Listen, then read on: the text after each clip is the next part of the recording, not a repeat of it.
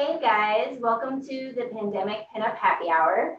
We are doing barbecue themed cocktails today. Just a few notes before we get started. I definitely do this for purposes of not being bored in quarantine. I need suggestions. I'm creatively lagging lately this week. So if there is something you'd like to learn, something you have at home that you don't know how to use, or some crazy challenge or dare that you would like to send my way, please do. You can reach out to me on the Underground Cooking Club page, through the Pandemic Pinup Happy Hour Facebook group, or you can message me personally on Facebook as well, or on Instagram or whatever social media you communicate with. Today I will, even though it's supposed to be barbecue themed cocktails, the entire concept for the class today came about because a colleague of mine asked me if I thought I could use barbecue sauce in an actual cocktail. And I told him I'm not sure, we'll see what happens. And I actually came up with something that I'm absolutely impressed by, but also overwhelmingly upset that it's tasty. I didn't want to really go the route that I've seen done with barbecue sauce and Bloody Marys. I thought it was a little bit of a cop-out, so I got a little creative. But yeah, I know the weather, it was supposed to be all sunny this weekend, and then Hurricane Hannah hit. So I don't know where you guys are, but I got rained out twice this weekend. So hopefully your weather gets better. And all of these cocktails will be great for indoors or outdoors, but they will definitely help you beat the heat and great when you're grilling. So we're going to be making 3 cocktails as we do. And the first one we're going to make is actually a mocktail. I want to say this is the first time I've done a mocktail on the class. Just in case you are watching on Facebook, you are able to jump in the Zoom room. There's a link on the Underground Cooking Club page if you would like to join. If you want to stay in the shadows, that's fine as well. If you have any questions or comments, be sure to just leave them. I'm trying to juggle technology. And if I don't get to any of your questions, I'll be sure to message you after the class. But I wanted to start with a mocktail because it is hot outside. And I know some people choose to stay sober, whether because of quarantine issues or just personal choice. But this is actually a mocktail. Gotta get into the groove. The mocktail that we're going to make, I designed specifically after doing some research to manage your body temperature. And I know that sounds kind of crazy, but I've done a lot of outdoor bartending where I'm at a concert or at a cookout or something like that, and it just gets really, really hot. And you usually have to be in full uniform, and now you have to wear masks outside. So I still think this is a great cocktail. What it does is it has a lot of lemon and a lot of ginger. And the ginger helps your body heat stay lower and regulate to a normal level. And the lemon balances the pH within your system. I would like to clarify that this mocktail is absolutely delicious with alcohol. But if you are being sober or just need something to beat the heat, which is the name of the mocktail, then you can do this alcohol-free. Very simple to make, and it's very, very flexible to add flavors to, which is one of my favorite things about this entire project. I try to keep most of the cocktails and things that we do and in this class flexible. So if you don't have these ingredients at home, or if you can't find something in the store, then you're able to substitute things quite easily. So for this cocktail, or mocktail, I'm going to keep doing that all day. I've got cocktails on the brain. I'm going to have one here in a little bit. But you're going to need 1.5 ounces of lemon juice. And we've had conversations many, many times about fresh versus bottled. Fresh is always going to taste better, but if you don't have it, that's fine. So I'm using fresh today, but I'm using 1.5 ounces of lemon juice. And then on the flyers that I put out every week, there'll be little recipes you can make that will help you make these cocktails. And one of the ones from this week is a ginger agave syrup. And we're going to be using that to sweeten our cocktail. I'm going to use a 3/4 ounce. And you could do this with a ginger simple syrup, but I find that the agave one is less sweet. So you're able to get more ginger, but less sweet. So you can up your quantities a little more.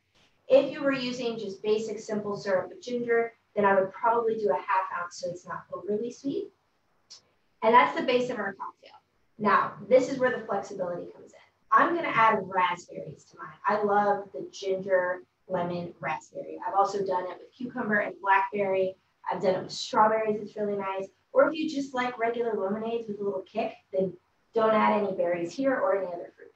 But I'm going to put in, let's say 5 raspberries. And you can muddle them if you do want to. I like to just shake things really hard so I have less utensils to clean because I'm lazy. And so I'm going to put those in here. Very simple. So far we have 3 ingredients. And I'm going to add ice to my shaker.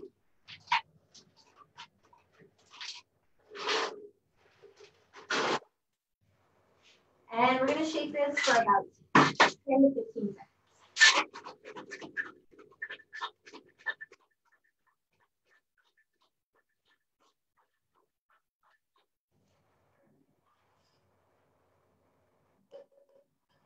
Now you can choose to strain this if you would like it to be a little smoother, especially if you're going to add alcohol. Sometimes people don't like texture in their cocktails.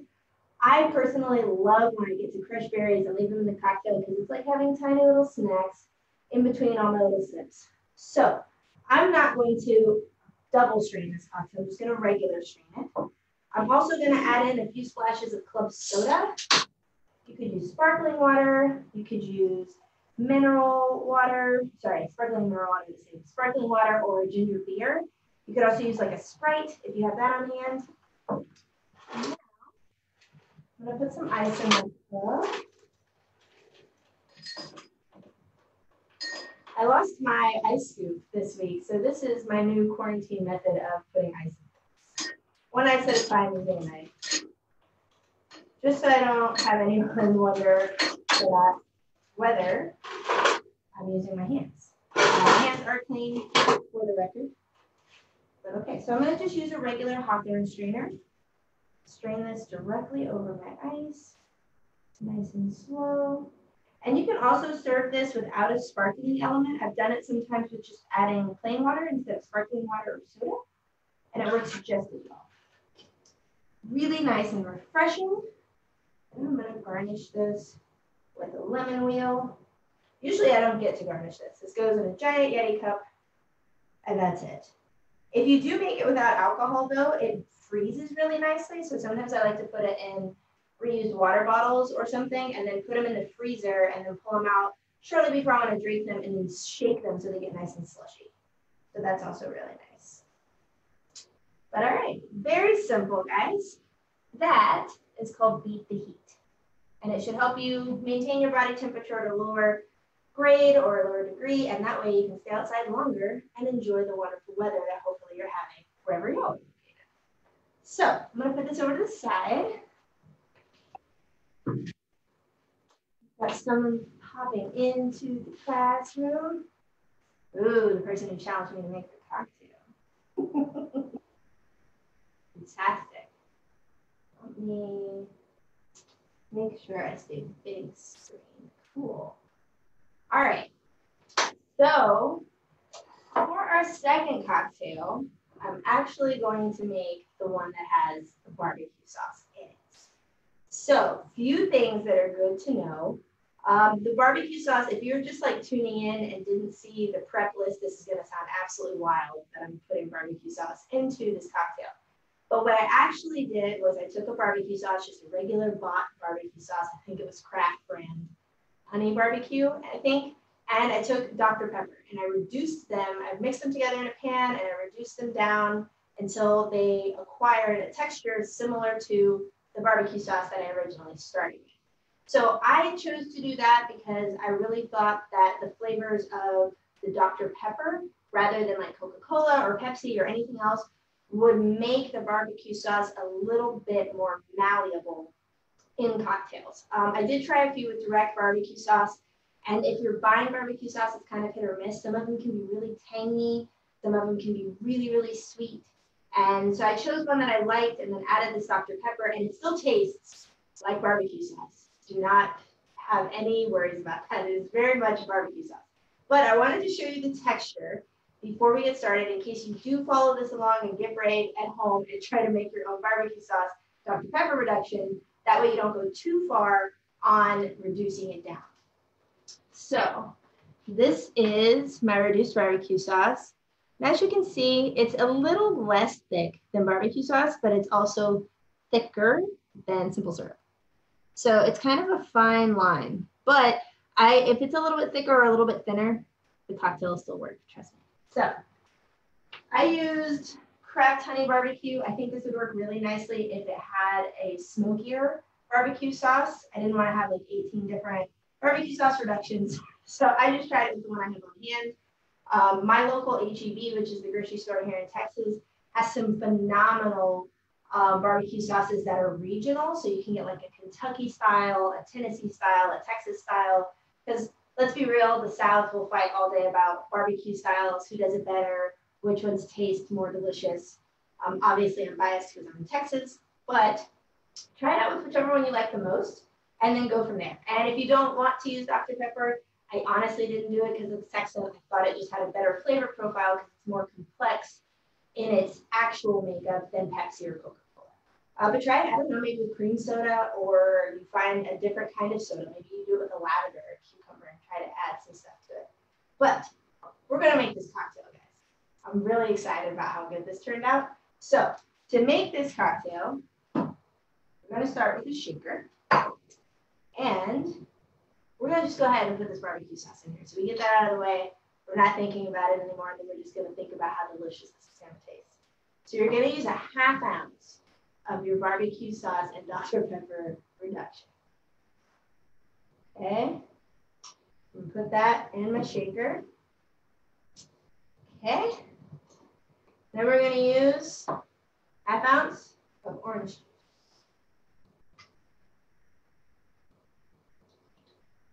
And then we're going to use a ½ ounce of simple syrup.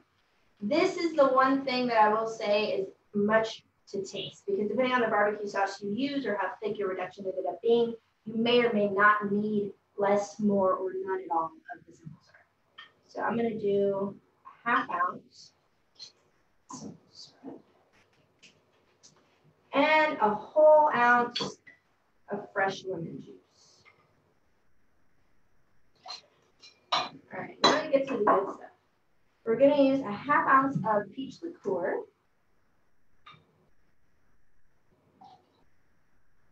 And we're going to be basing this cocktail on whiskey. I chose a Canadian blended whiskey. This would be good with a rye. I do not recommend it, however, with a bourbon. I tried it with a bourbon and it was too sweet. So the blended is like a good mix. If you want it to have a little bit more of a spice note to it in the back, then I would definitely recommend using a rye.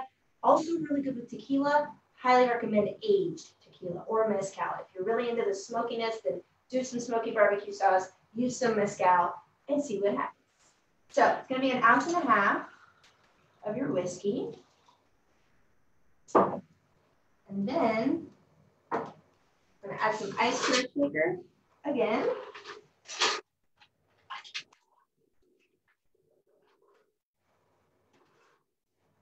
And we're going to shake this one about 15 to 20 seconds. You really want to make sure you get as much of this integrated as possible, and we are going to double strain it. So it's about 20 seconds, guys.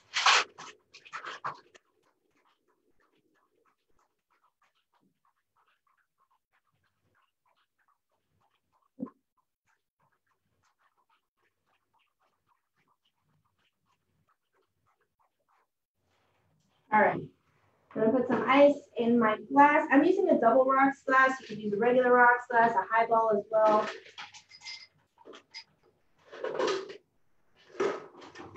I encourage you to try this at home. Taste it. And then once you're on my barbecue cocktail train, batch it because it's super, super tasty. So I am going to double strain this just to be sure.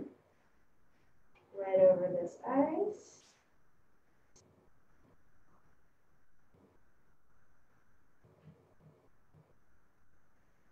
Right. And it's going to have, depending on your barbecue sauce and your whiskey, the color of the cocktail should range from like a deep golden, like beige, to a light brown, but like a warm brown. All right. So put that over here. And I decided, since this is supposed to be a cocktail for the grill, put in like a little seared peach. Mainly because I didn't want to light my whole grill for one peach, but I highly recommend grilling these rather than searing them. All right, guys, this is the cocktail known as Lost in the Sauce. designed especially for Woody Latour. It's actually really good. I hope he makes it at home and then tells me what he thinks about it. So good. I'm upset at how good this is. It's really tasty. All right. And to close us out today, I'm super pumped about this last recipe. And the reason I'm super pumped about this recipe is because I feel like the ratios are really easy to understand, and it's going to enable everyone at home to take whatever your favorite cocktail is and make it into a snow cone. So what we made ahead of time, if you were not prepared with the actual list, all of these recipes are on the flyer, but I am basically making, it's called a snow dove. It's kind of just my playful way of calling this a snow cone paloma. So paloma means dove in Spanish, and that's where the name comes from. I really like this cocktail that we used to have, or that they have at the restaurant I was working at before COVID happened. And it's something that we used to call, or they call, the soil dove. And it's a paloma recipe with a little added oomph into it, just a little more depth of flavor. We added some tea and some blackberries, and it's just a beautiful cocktail, probably one of my favorite ones I've ever had. So inspired by that and how much I miss working there, I kind of took a page from that book that I used to work on and wanted to create the snow cone. So we have in the prep list a tea-infused grapefruit simple syrup. And I want to say I said tea of choice. So just so y'all know, my tea of choice for this was the Earl Grey breakfast tea. I tried this with a couple other ones, and I just felt like the Earl Grey with those bergamot notes really accentuated the grapefruit really nicely. And then and a regular simple syrup. This is a little bit richer. It's not quite a rich simple syrup, which is a 2-to-1 ratio, 2 of sugar, 1 to water. This is, I think the ratio was a 1.5. So it's a little bit richer, but not too rich. So the reason I did that is because we are making snow cones. So I wanted it to be closer to a syrup, but not so rich that it's too sweet. So what I would encourage you to do, you can't make these to order in a shaker, good to go.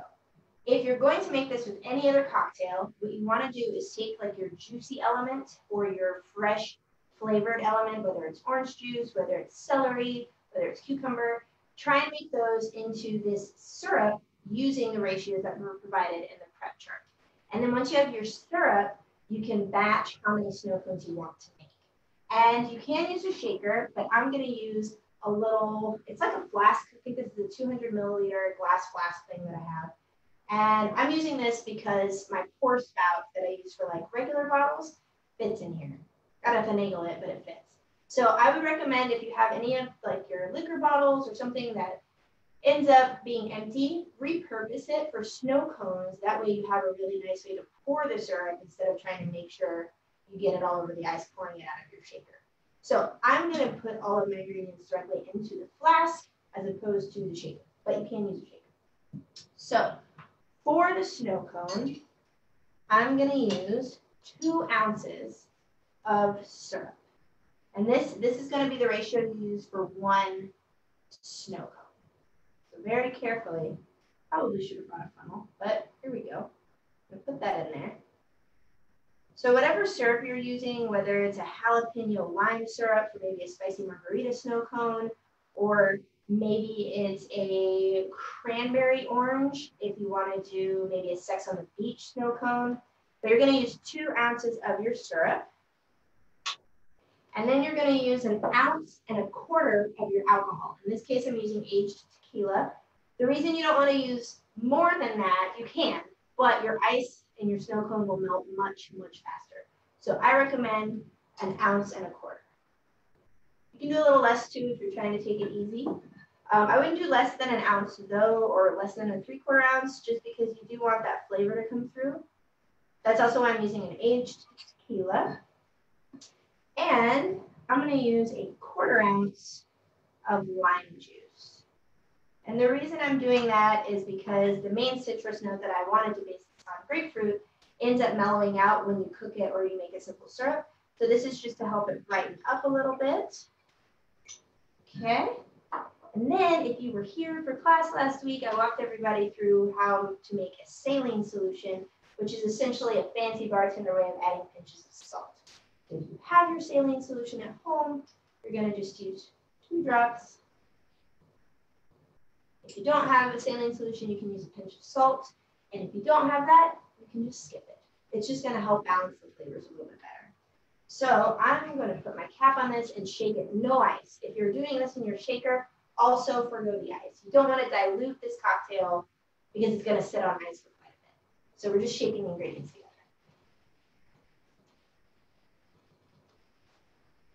And if you have snow cone cups, I looked all over and could not find any that were sold in a package of like 200. And I don't think I need 200 snow cone cups. But if you don't have snow cone cups, I'm just using a little martini glass. You want something that can hold about 8 ounces of crushed ice. So, moment of truth. We're going to see if my crushed ice held up. I hope so. I think it did. So my trick to snow cone ice at home, I don't have a snow cone maker or snow cone ice shaver or anything else. So I take Sonic ice and I either crush it with a mallet or I put it in the blender. So I'm going to just fill this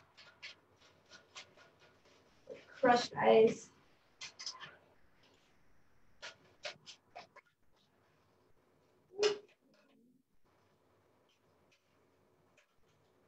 All right, so we have a nice little mountain of snow cone ice. Then I'm going to put my little pour spout into my flask and make a snow cone.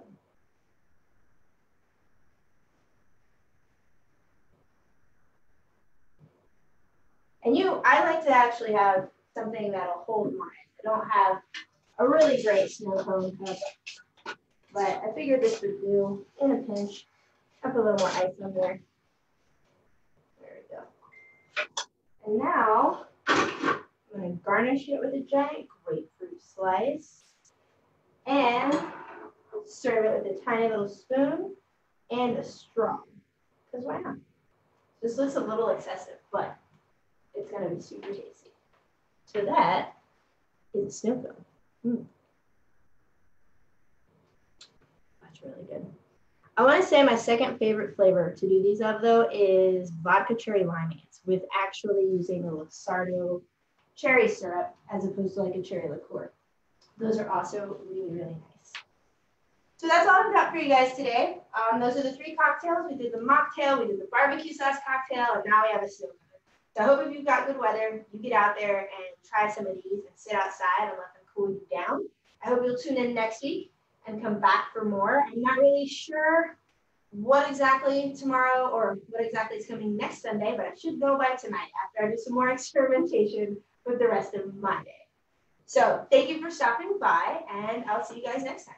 If you're on Facebook, then I'm going to go ahead and turn off the live, and if there's any questions I missed, please feel free to reach out. Have a great rest of your Sunday.